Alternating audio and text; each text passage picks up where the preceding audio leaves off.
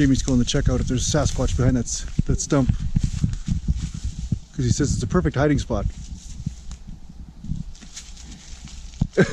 Can you get up there, Fatso?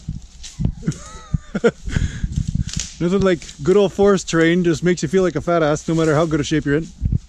Well, it makes you grip on anything. Yeah, no, totally. Oh, mushrooms. Mushrooms, yes, don't eat them. You come back, I saw Sasquatch, I saw Sasquatch. It's like, yeah, if you eat the mushrooms, I think you'll see a lot of things.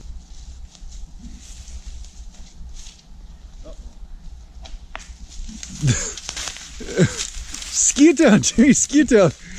And it's just nothing but cracking and shit. Yeah. Train the muscles, not the joints. So welcome back to Natural Gallant Bodybuilding, and today I'm outside the town butcher here just getting some duck sausage, some turkey and some chicken breasts.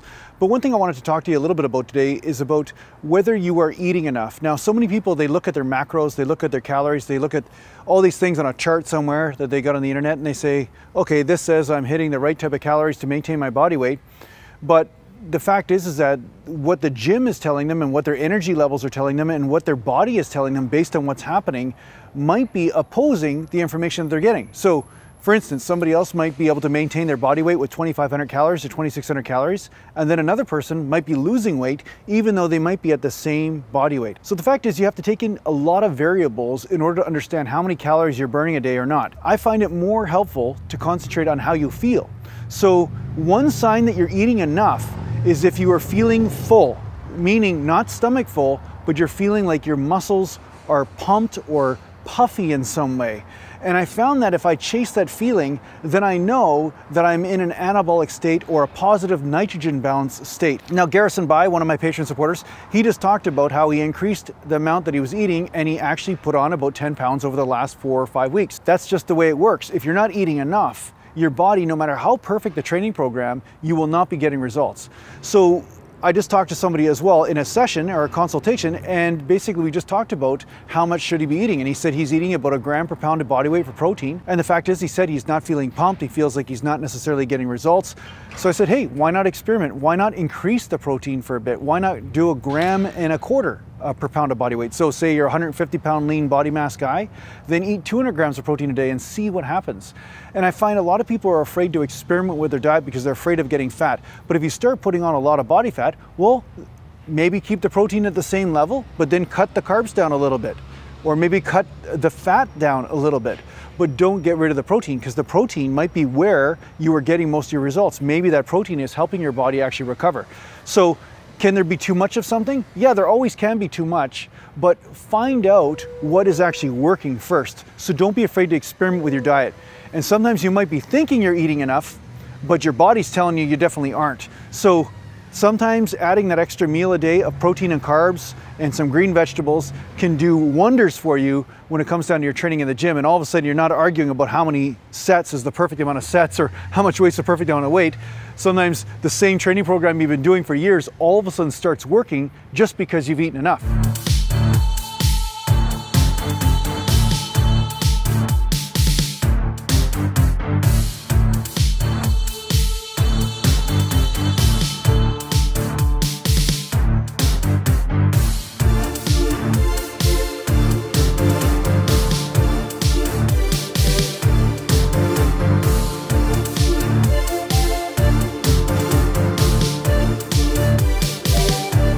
That's why I'm here at the town butcher, making sure I have enough protein to eat. And I try to get that protein and carb, and then I'll throw in a couple protein shakes a day. So some of you guys are asking what supplements I use. Mainly protein powder and branched chain amino acids.